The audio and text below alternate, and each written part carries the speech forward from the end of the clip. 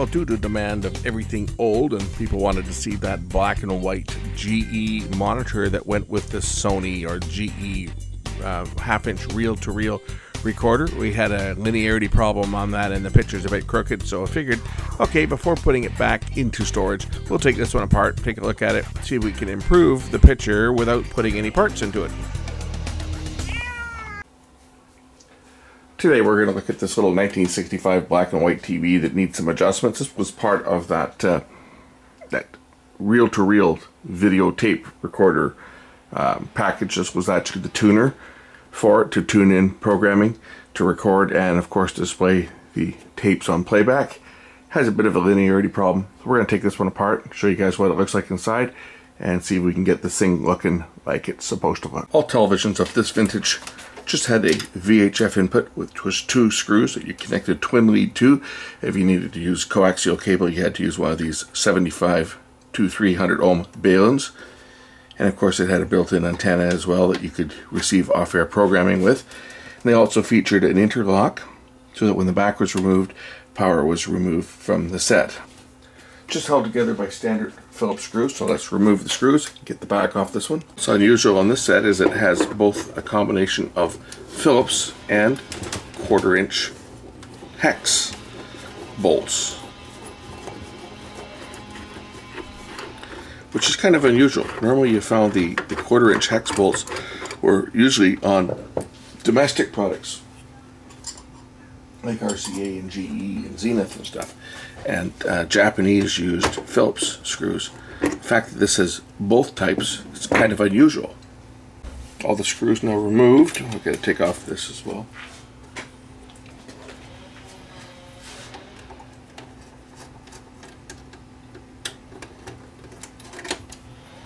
The back cover should just lift off. Oh, one more screw. One more screw there. And now the back cover should just lift off, which it does, revealing a circuit board, CRT, high voltage components. Well, this is something I did not expect. This picture tube looks like it has been replaced.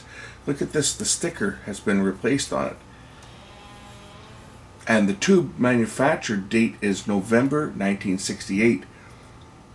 What I find interesting on this is a GE tube, obviously. It says GE electronic tube. The number is a 12BZP4. And it was made in Canada by the Canadian General Electric Company. It says the warranty is tube for 12 months. So I don't believe this was the original tube, because that VCR, that VTR, they were in 1965 was when that set, where that VTR was produced.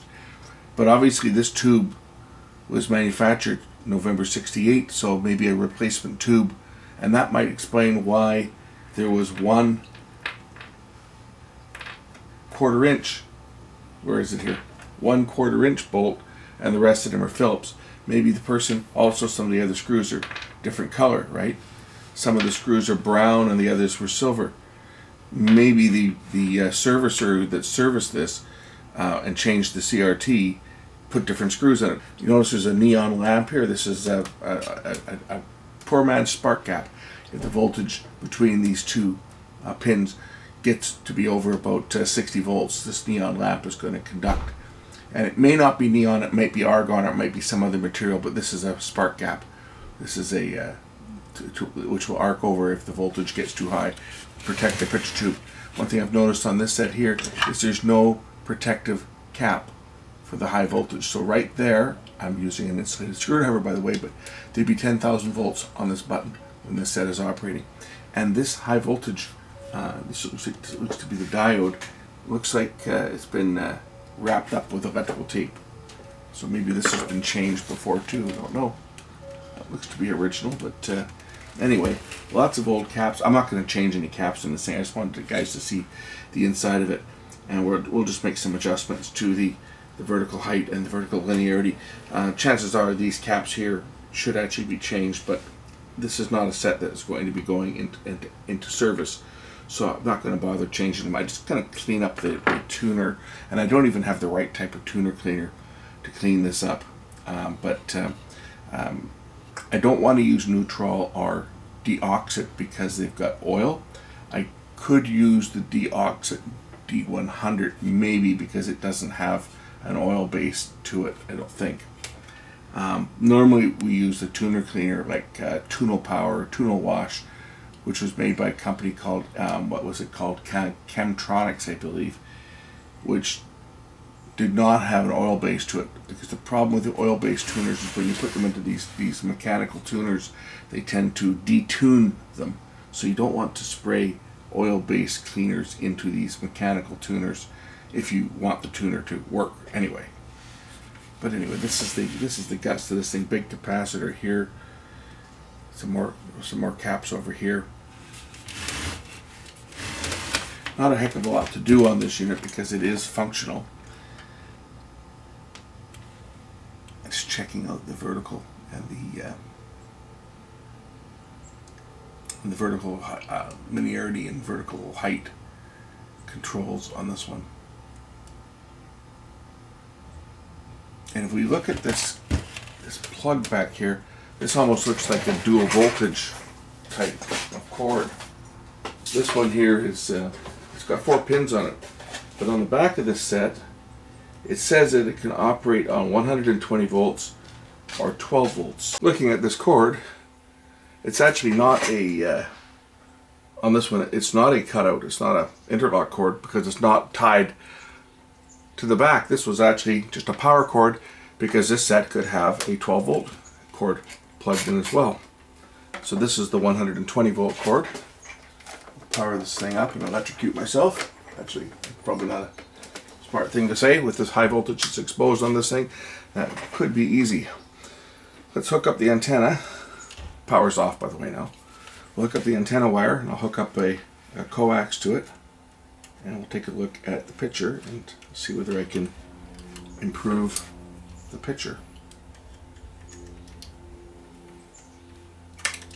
And try and get a full-size screen without changing any parts.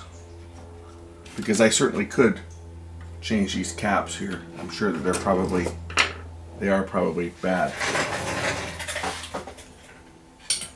So as you can see, the picture is actually crooked, probably because the yoke was never put on straight when the picture tube was replaced, and seeing that the labels peeled off this tube, I can pretty much assure you that that tube was replaced at some point. We're going to straighten that out, but I want to get the linearity correct on this thing just because it's not good, and I think it could probably be adjusted. I'm going to clean those controls because the linearity controls are very dirty in the size control. So we're going to give them a shot of cleaner first. I'm going to turn the power off before I do that, just because I'm working right in the vicinity of the flyback transformer. So I'm going to shut off the power. We're going to give these 3 controls here a bit of clean, and then we'll try adjusting it and see if I can straighten up this. Oh yeah, look at that, the yoke is loose. That would explain why it's not even clamped on. I think it probably was glued at one point or something. Or they just didn't put the clamp on it. Anyway, that would explain why the picture's kind of crooked. We'll be able to straighten the picture up on this thing. Let me clean these controls first. We'll use some neutral.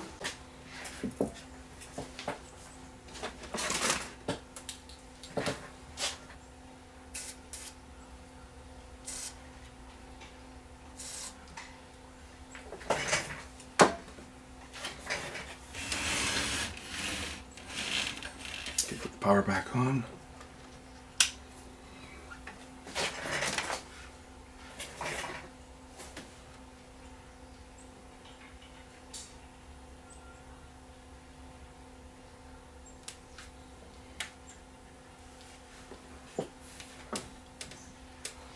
Just the vertical hold control and clean that up first. Okay, vertical height and linearity.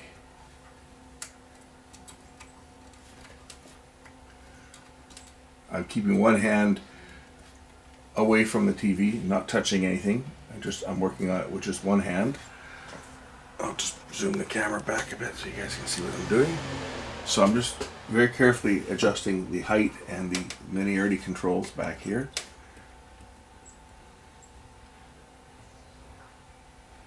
That's looking a little bit better. That's the height.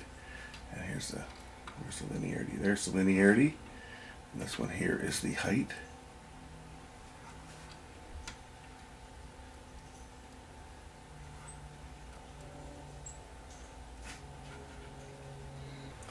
There, that's actually not looking too bad now. I'll show you guys what the picture looks like now. Got a full picture, top to bottom. I'm going to adjust the yoke a bit to make it straight. And I'm going to put a piece of tape on there to hold it in place. So I've got to power it off. We'll stick some tape on that yoke just so that it doesn't move. Some foam tape. I'm sure I've got some foam tape I can put on there that will hold the yoke in place, or even some tape around the back here.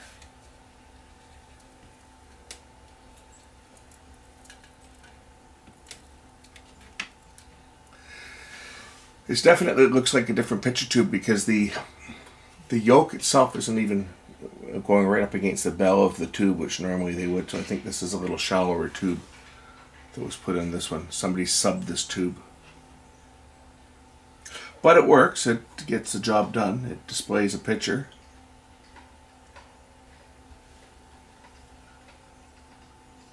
Let's just say this one's a Canadian tube. I wonder where the unit was made. Was it made in Japan, or was it? So we can see where if it says where it was made. Also, some of you might wonder why when you see me working on electronics, I always hold my hand up like this. Right? I'll hold my fingers out like that whenever I'm working around electronics. You'll never see me, you normally not see me working like that with my fingers in, because I want to try and create as much clearance or much space between my hand and anything that could be energized. So quite often when you see me work on something, it's just out of habit. I'll work with it with my hand out of the way like that. Keep my fingers that I'm not actually making an adjustment with well away from any potential, any touch potential.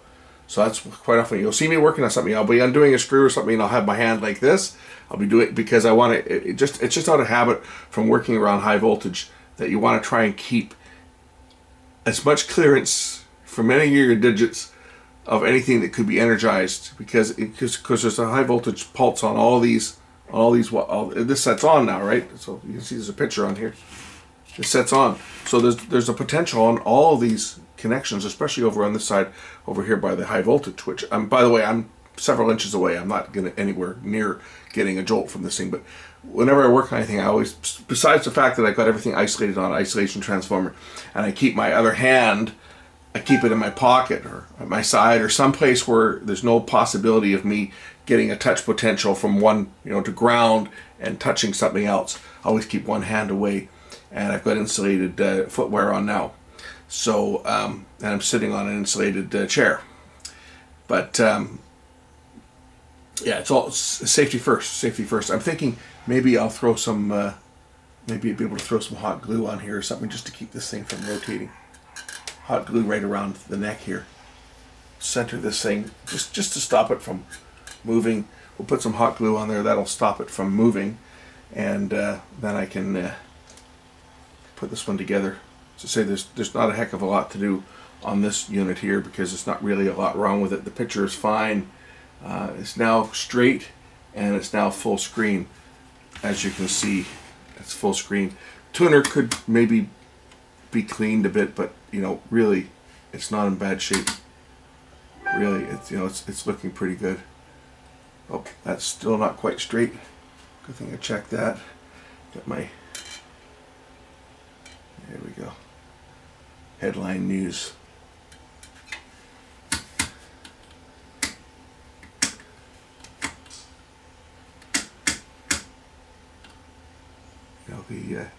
The tuner switch actually isn't in bad shape.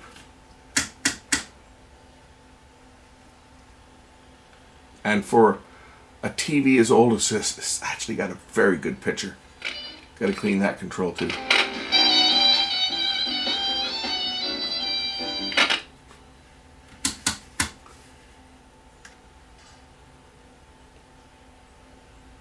Yeah, it's in very good shape for the age of it. So let me get my hot glue gun heated up. We'll put a bit of hot glue on that yoke just to stop it from moving, and they'll clean the other controls and get this one out of here.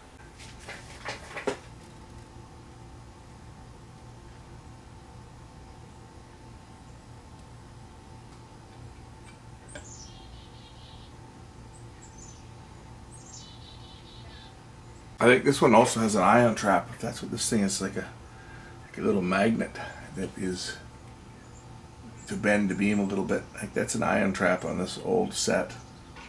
Anyway, it's looking pretty good now. I'm going to leave it at that. I'm going to put the back on it now, and now at least the yoke won't drift quite as easily as it was before. To say, this TV is not really going to get used. It's going to be put back into my collection. It belongs with that reel-to-reel VTR, so we'll leave it at that.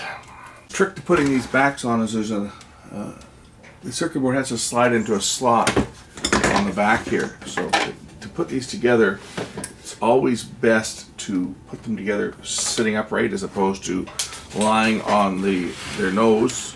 Otherwise, you'll never get the back on correctly. I got to connect these UHF terminals up here, which you pretty much have to do by feel because you got to get your hand in the back. And now the back cover should just slide on if I just carefully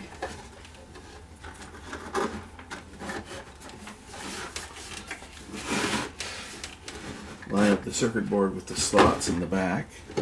Don't forget to pull the antenna up because it's in the way if you don't. Then the back will slide on, turn it onto its face to do the final assembly here, like that.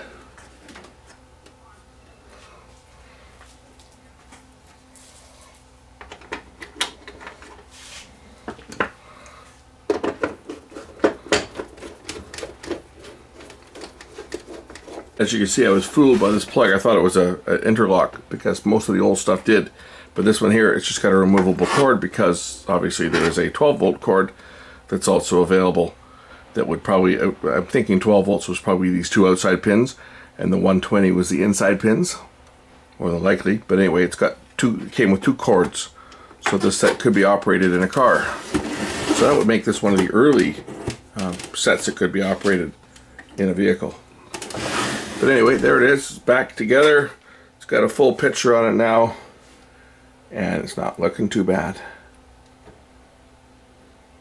Thanks for watching.